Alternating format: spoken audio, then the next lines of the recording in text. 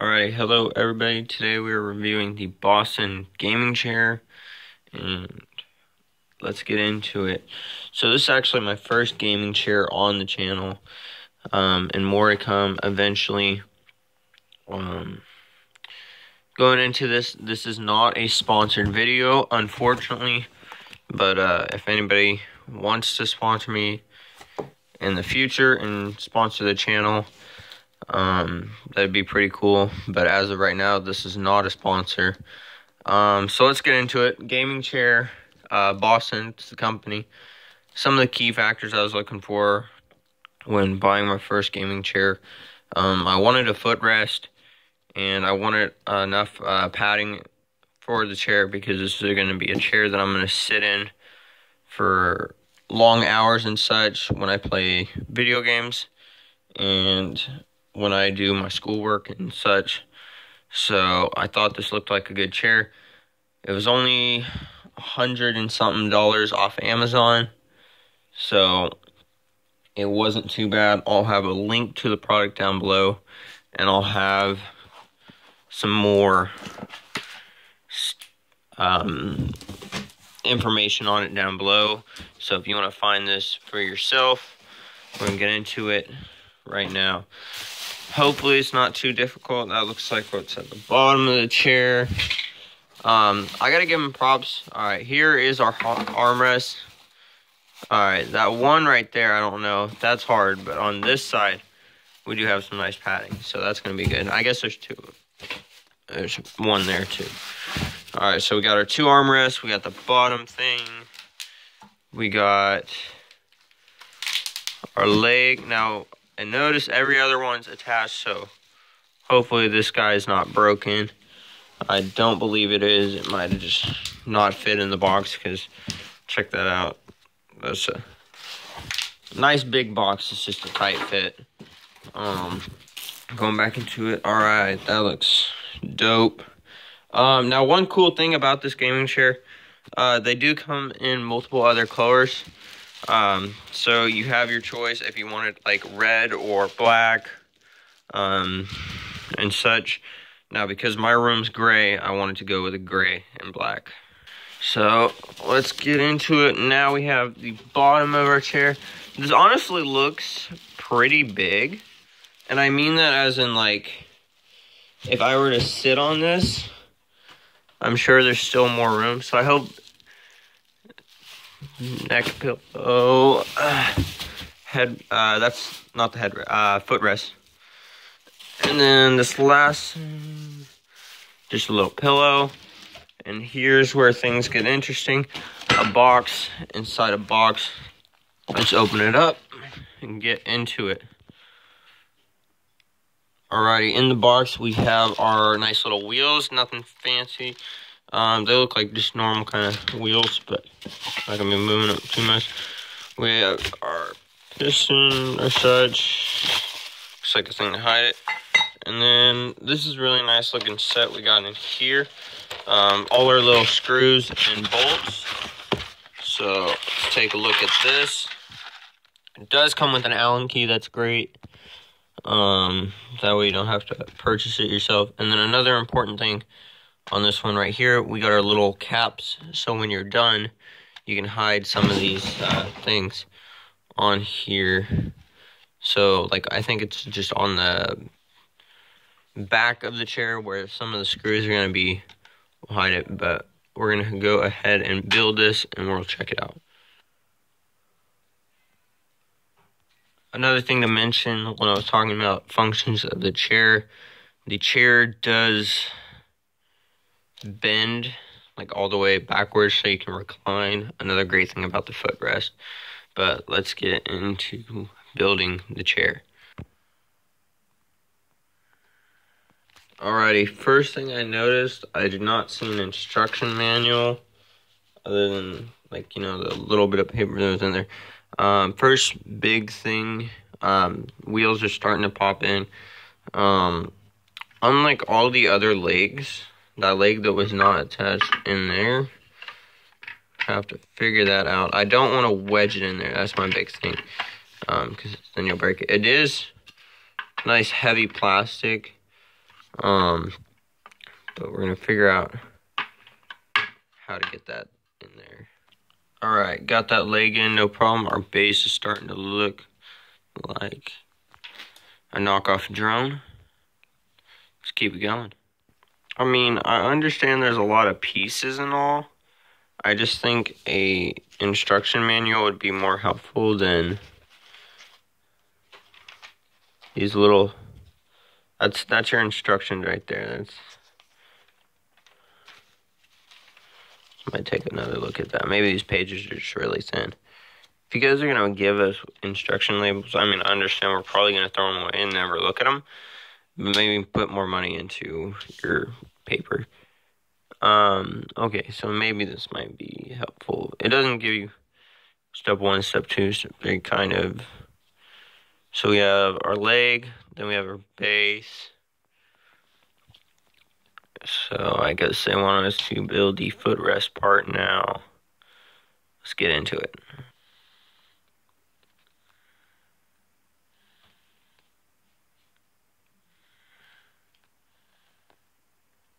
Alright, so now we're installing our rubber rings on our footrest part. Continuing along, so we're on step 3. So other than our little rubber rings that we just put on here, I don't think anything else actually holds the footrest in. On both sides of the footrest we do have these things, but I'm pretty sure if you pull it out, all that's stopping it from falling off are your little rubber rings. But we'll see. Continuing on. Alright, here's this nice chunk of metal right here, weld it.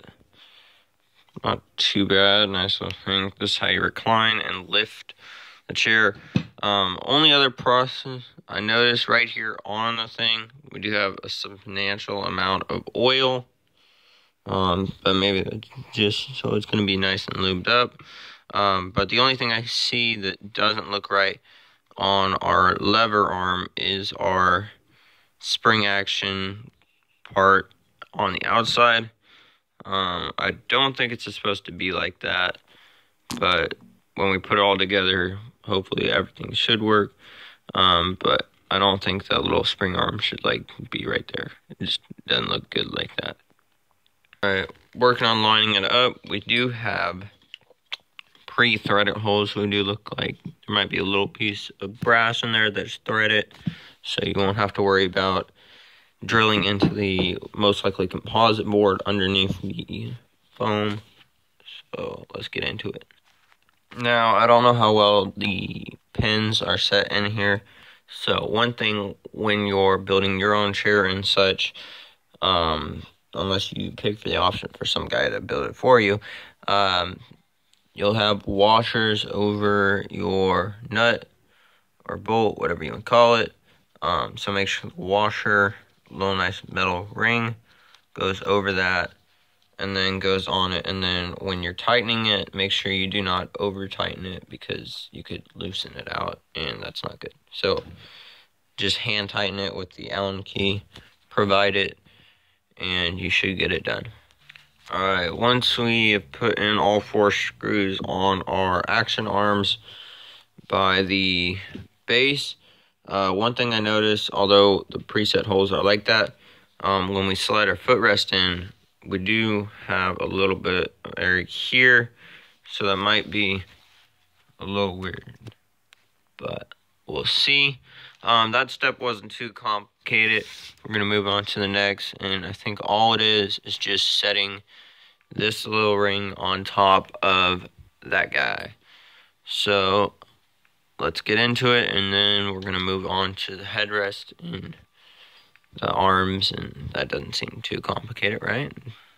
Alright, starting to look like a chair. One thing, everything bounces on this little part right here. There's nothing that screws it into the top piece, so both of them are floating. So if you decide to pick up the chair and move it somewhere, you're going to have an issue with the top coming off from the base. Another thing, now that we have our gas lift in it, we can adjust our lift. So kind of see once we get it going. It might be oiled up in the future. That might help it. But now you can lift the chair down, lift the chair. Really, you'll probably lift it by hand because once you have your weight on it, you're crushing the gas lift. But that way you can raise and lower the chair to your preference. So, looks like we got a little bit of mud on there. Can't tell what it is, but so far coming along. Now on to the headrest, and we'll see how that comes together. Alrighty, nice little feature on the back of the chair. We have this little Velcro part with our threaded holes. Now, I can't tell. Looks like just composite board or such behind it.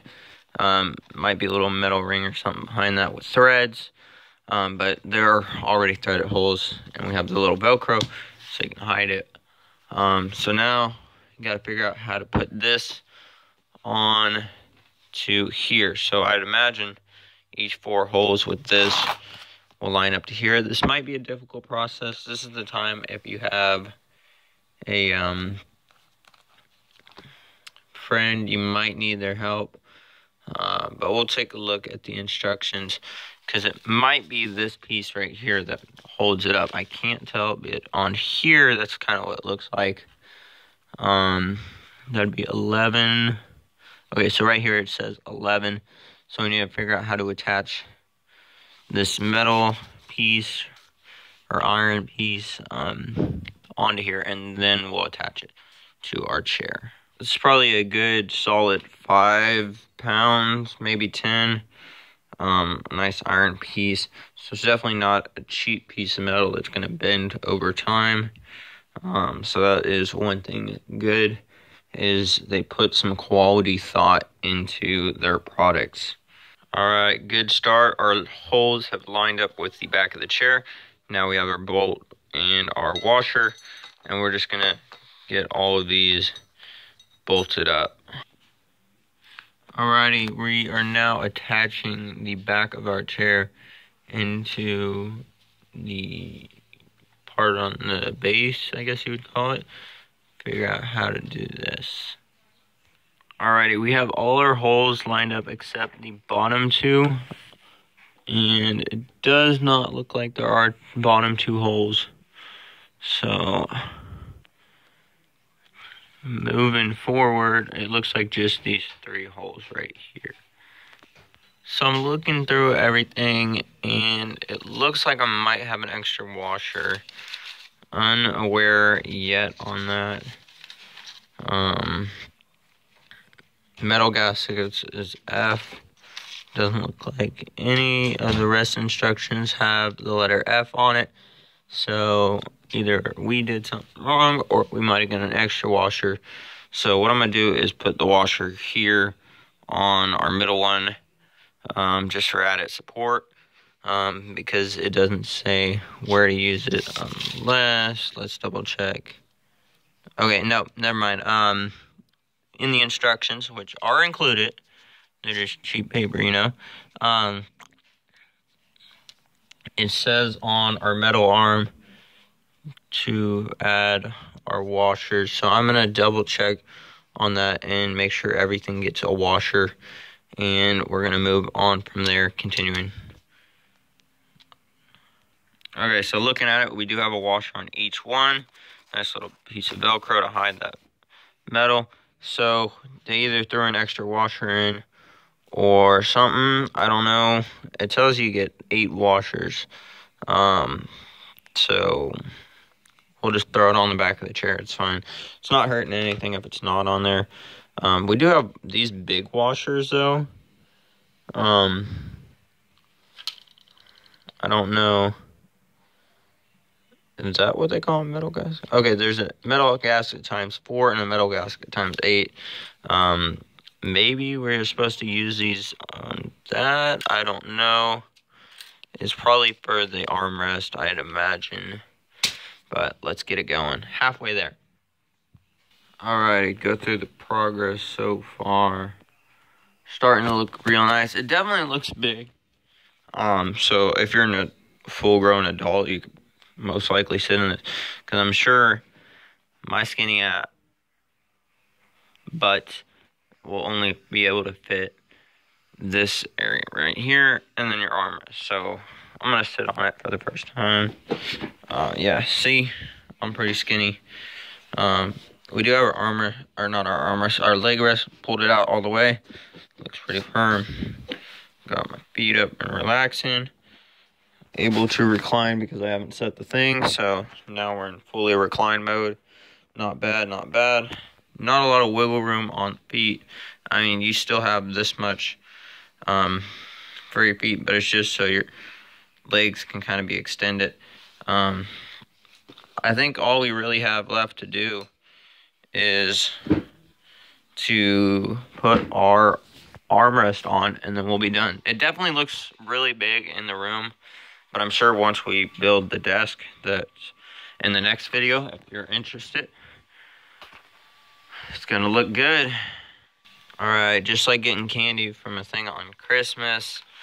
Last thing right there. All right, on the chair at the bottom, on the chair on the side, your armrest. You can tell what's left and right because of where the part is. Should go something like this. Let's get to it.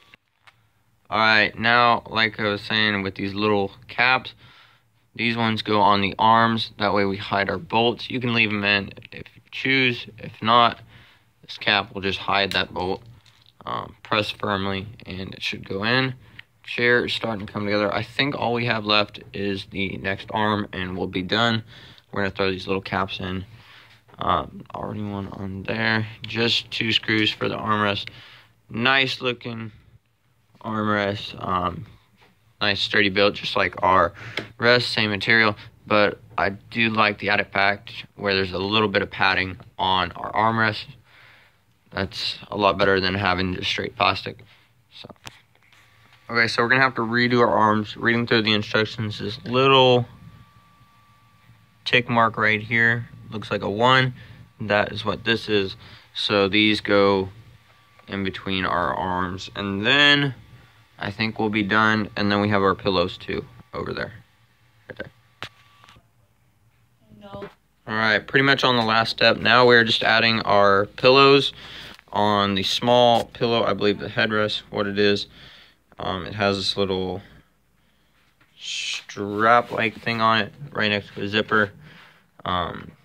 So it should just slide right over the back of the chair.